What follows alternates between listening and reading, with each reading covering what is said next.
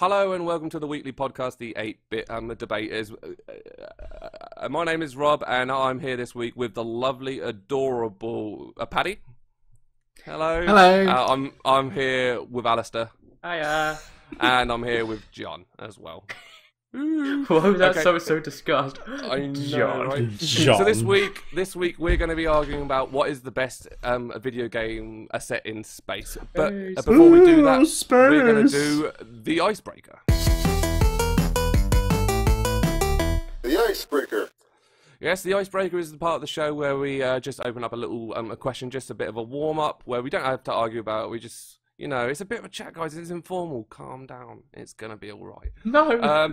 So the question for this week is, what is your favourite gaming system of all time? I know system's quite a broad word. I think that's just so John can feel included. Speaking of John, let's start there, and I can probably already know what it is. But let's ask John. John, what is the best video gaming system of all time? Computer. No. Computer. No, to be fair, I went with I thought I'd go along the console lines. Skip out the Xbox One. I've been quite impressed by it, to be honest. I think the jump from 360 to One was quite considerable in terms of graphics, in terms of the accessibility of things other than gaming on there. It's the kind of the whole market's at all in one media center, which I think they do a pretty good job. Plus, I think what's the kind of key bit for me is the Game Pass, which is kind of a big in opposition to the whole DRM Nazism that we used to have in the gaming industry. It definitely calmed down on that. So. Yeah, for sure. I mean, it's one of those things where a lot of people probably had their criticisms at the start when Xbox was touted as a media hub, but I quite enjoy the fact it's a media hub. I watch all of my things on it. So, screw you, wider gaming audience. What the fuck do you know? So next we're going to go to the beautiful Alistair. Oh, John. Alistair. John stole my answer. So You can have and he's so happy about it. For a sake of variety, I'm going to go for a console that I do think is slightly underrated, and I'm going to go for the GameCube. Ooh, I know. Okay. I feel in all of Nintendo's systems, it's kind of been missed out. I think it had some brilliant games on it, and The games were so tiny. they were so tiny. Cute. It was a really easily portable system as well. It was brilliant. It had a handle. I know, like which is handy because if there was someone walking on the street, you could hit them. Great. it was chunky. Yeah. But it brought us some absolutely great games, and it did provide a nice step from the 64 into the GameCube, and then the Wii afterwards. It kind of felt like a nice stepping stone between the two systems. I don't know why it felt so good to transfer to the Wii after that, but it worked. And it felt right. Yeah, and they managed to actually sort out the controller, so it wasn't some weird like fiddly thing that you had to hold like the 64. They actually had a proper bog standard, or now we consider normal controller. And yeah, I think it was one of those underrated ones. Nice. So finally, we're going to go to Paddy. Paddy, what is your most favourite gaming system of all time? Well, unlike John, I'm going to be definitely reverting to type, so it's going to be a Sony PlayStation console, and I'm going to go for the PS3. Nice just because it just had so many ridiculously awesome games on it. The whole and it went such a long way as well in over the years that we had it. So to think that we got the first Uncharted game, second, the third, and The Last of Us all on that one console, like just how far the technology came, how far the games went. The exclusives, just everything about it. And it definitely had its problems. It was ridiculously expensive when it launched. The online wasn't anything like what you'd get on the Xbox, but great console with an amazing game lineup, and that's my one. No, cool, brilliant. I think for me, I think it's something that you guys probably would see coming out. I'm going to go with the Sega Dreamcast. Just a personal thing for me. It had a very unique library of games. It was a console that came out at the wrong time, and it unfortunately saw the end of Sega. But it had some brilliant games on it. And it's probably the console that transformed me from someone who plays on a video game to someone who fucking eats them. No, eats video games for breakfast. I eat them for breakfast, lab. So yeah, that's it. Yeah. That's it. That'd be cool. That's cool. So yeah, that's the end of the icebreaker, and now we're going to move on to the next part. The next part of the show that I can't say.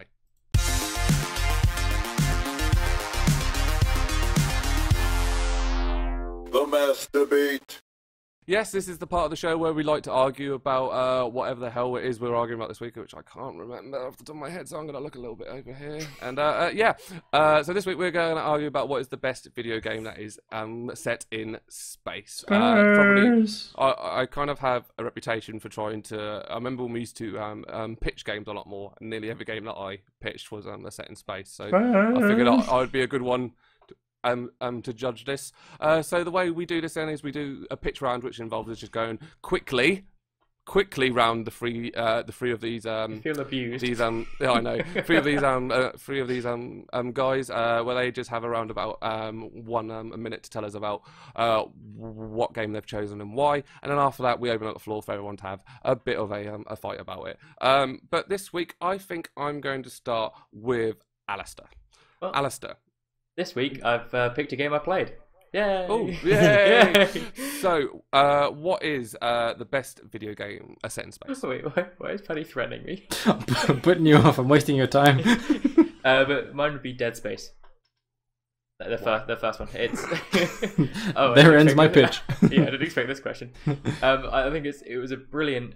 Because I think last week was the scariest game, and that was kind of up there because it did have that thriller, scary aspect to it. But I mean, after you played it a bit, it kind of just became fun.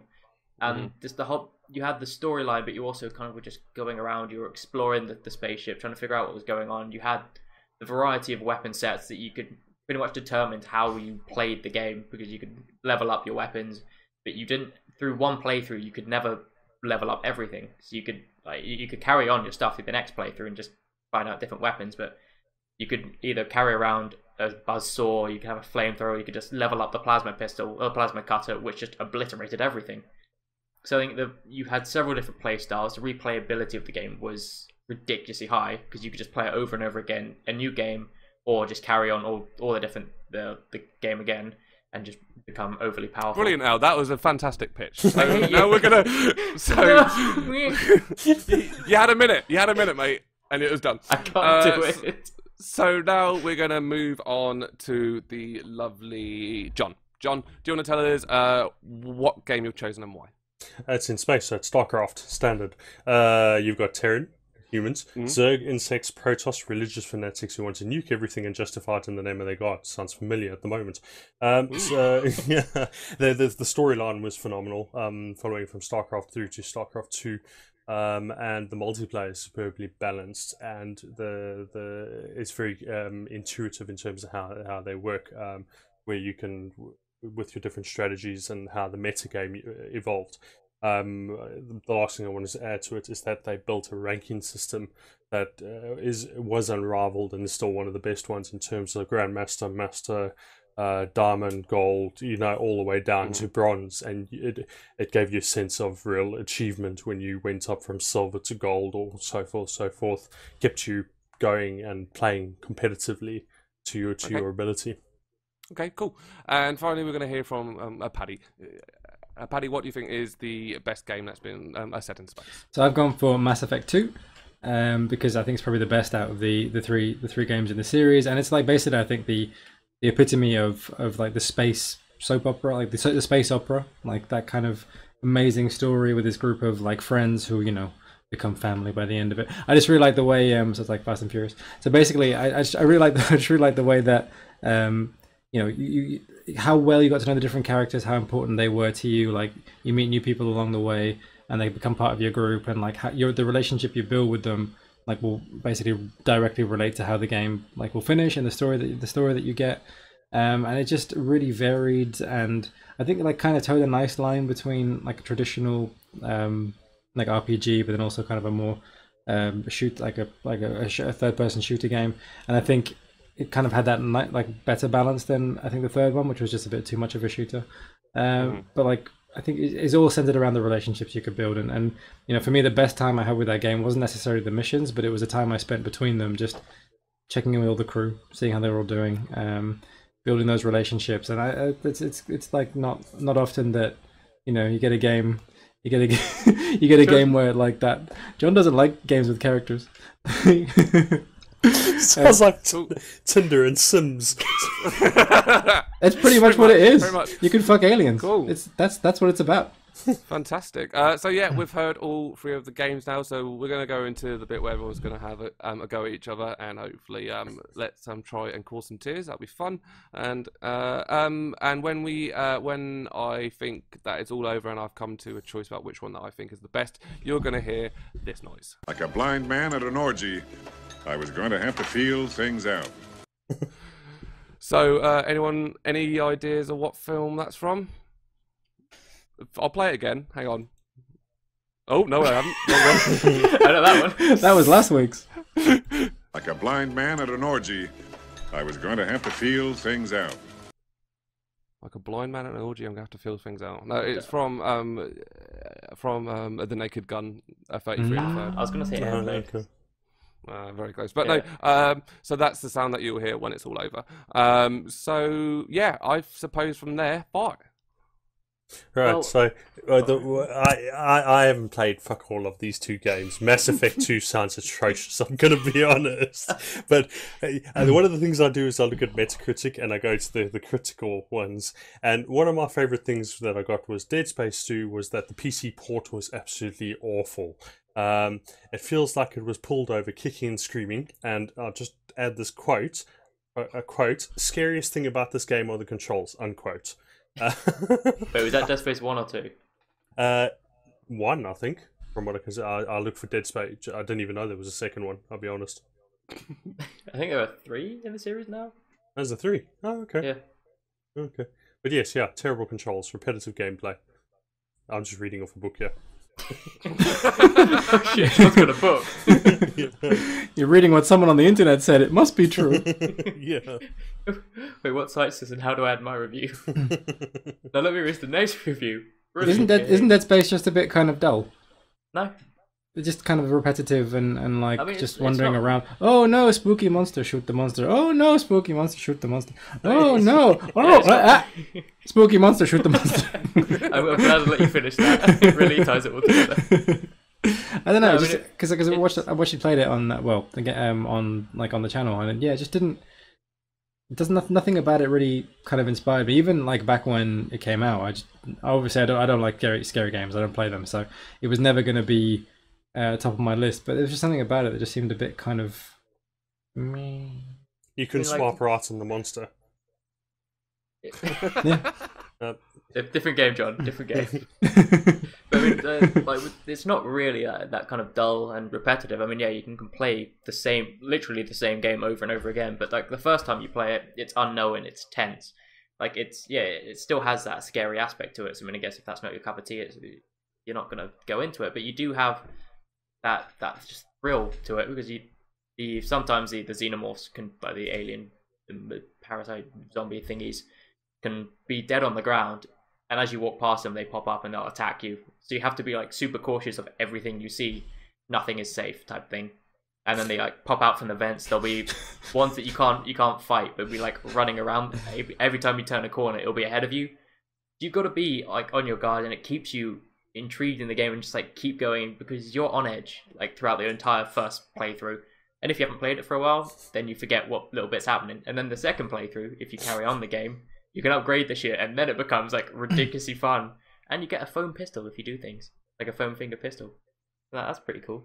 And it's like there's little bits once you get comfortable with like what the game is and kind of aren't watching every little thing. You're like, all right, there's a monster there, there, and there, so I can now look around the room a bit more. And you find things, you find secret rooms, you find like little lockers that you could open up and just get a bit more equipment, so you don't have to be as conservative maybe as one of your other playthroughs. So it's a video game, basically, what you're saying. yeah, I mean, it's like you all of these are video games, Paddy. I can use that for every argument. items, and you can pick things up. And you can that's find what I've things, got here. and you can stop things. That's what I've taken down from that.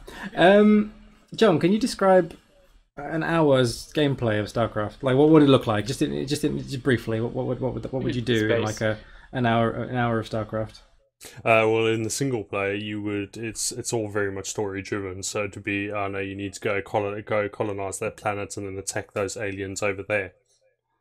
And is that That's kind of boring. Click, click, click, click. Yes, lots of clicking. Watch Lots of watch them clicking fighting. and- Click, click, click.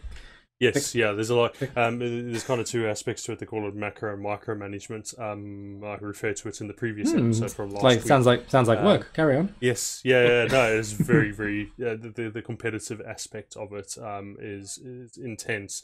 It's one of the few computer games that actually I found raised my heart rate quite substantially, to the point that you had to have to take breaks with it because it was so intense. It just really sucks you in and keeps you going. The storyline as well is really good. The replayability is decent as well. You can kind of branch off and go in different directions in terms of the storyline, the overall storyline, shall I say, rather than the monsters being in exactly the same place as you walk through, like, and then you can look around for whatever it is and you find in Dead Space. But yeah, no, it's very much. I mean, there's the three different races: the humans, the insects, and the kind of religious zealots that were also aliens. And there's quite a bit you can do.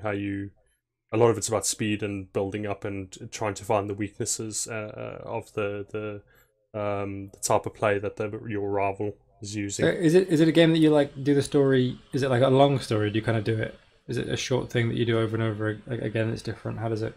No, I know nothing about it. There's a long story. There's a lot of lore that goes on in the Blizzard franchises itself. Mm-hmm. Their lore is, in my opinion, unraveled.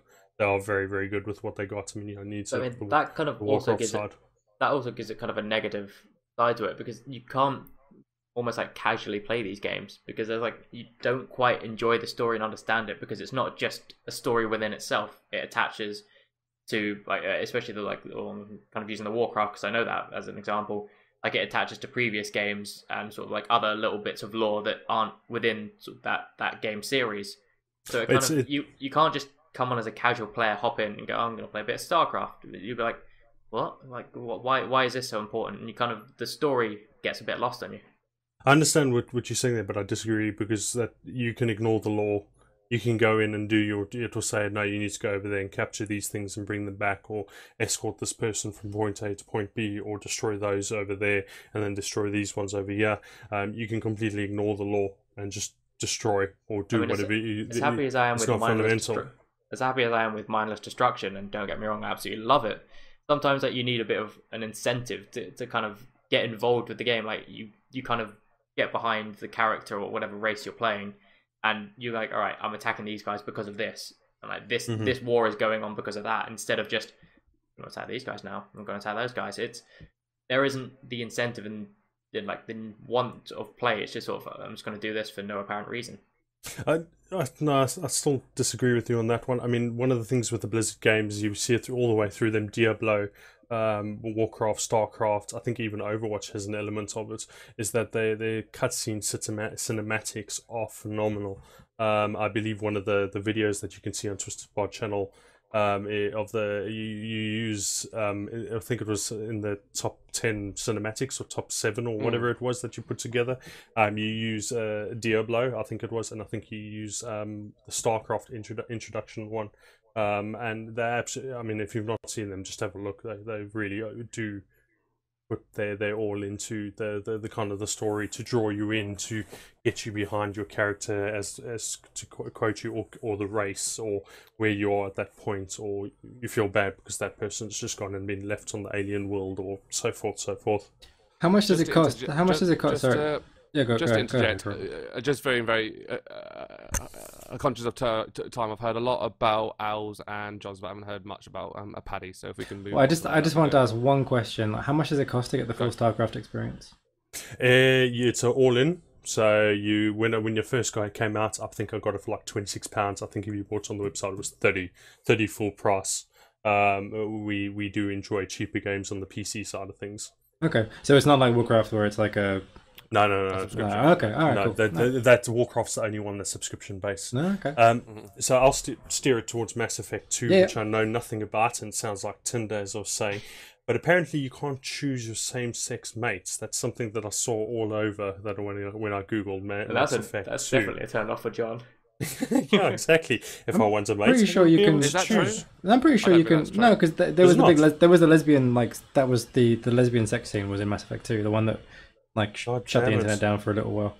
Google- If you Google chose, sources are letting if me you down. chose a Kaiden in Mass Effect 1, you could romance him, I think, as well. Yeah, and also there was I think you could romance a guy as well. I think if you like as Shepard, I think you had the full option.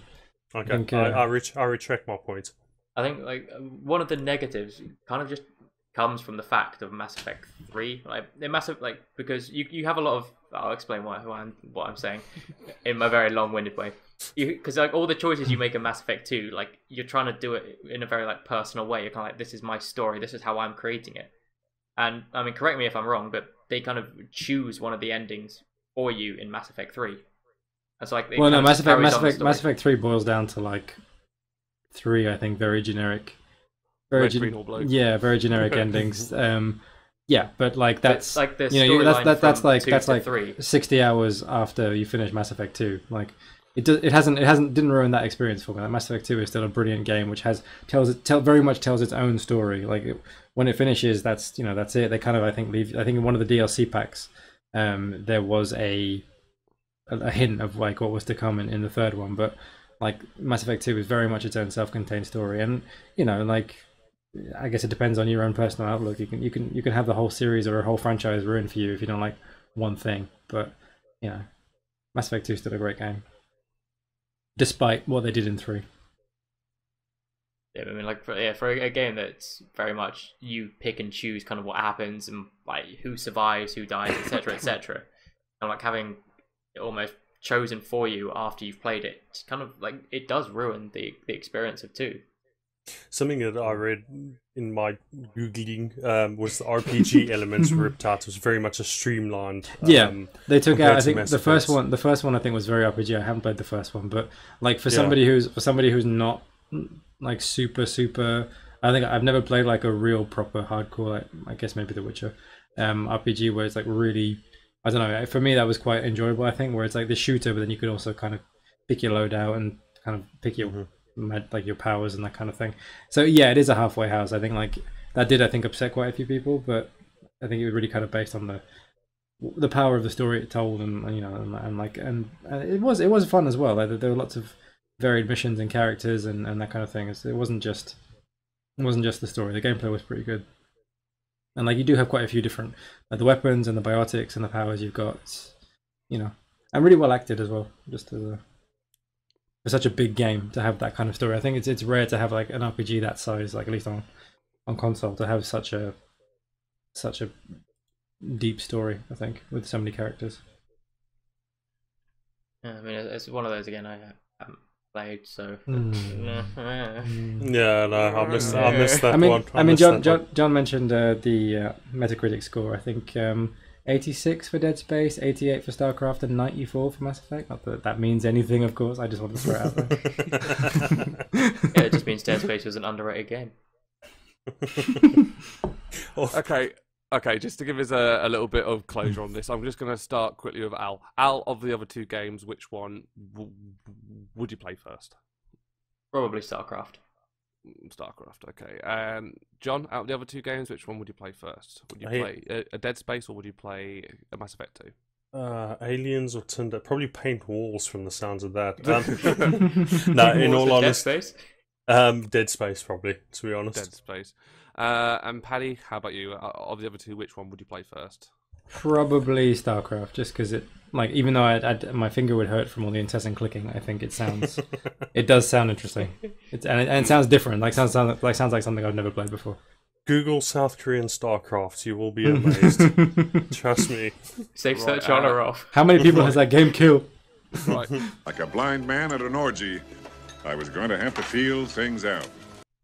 Yeah, so that brings us to the end of the debate, and oh god, this is fucking hard. This one, to be honest, we've had a lot of tricky ones in the past, and I think this is up there because there's none. Normally, I can sort of rule one out and then pitch two against, and ask myself which one would be the best. I think I'm gonna have to give this one to Paddy.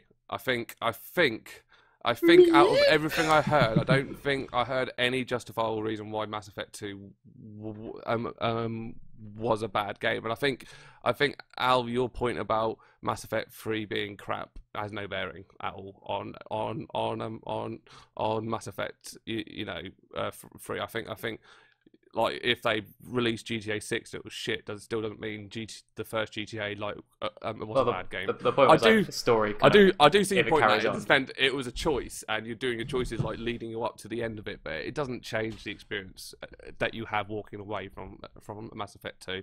And yeah, to be fair, there wasn't many reasons about each of your games, and it was really, I think it really come down to personal bias. And I think the real key thing that I thought about whilst you were all arguing was, like, if I took the space out of all 3 games, which one would be hurt the most? And you think, well, actually, if I took StarCraft and put it on the Earth, but just had the same game, it would not make a lot of a difference. If I took L's game and put it on a research facility on Earth, it would be the same game. But Mass Effect 2, I think Paddy's saying it's a space opera is absolutely spot on in the sense it's what everyone who's into space really wants. It wants a crew to fly around with and all that kind of stuff. It really is a lot of homage to space. I think the space is the core part of the game, whereas your guys, it's very secondary. And I think that's really the main reason why I went to them, because when it comes to the argument, you're pretty much all are pretty even. So I couldn't choose. So there we are. That is the end of this week's argument that I can't say.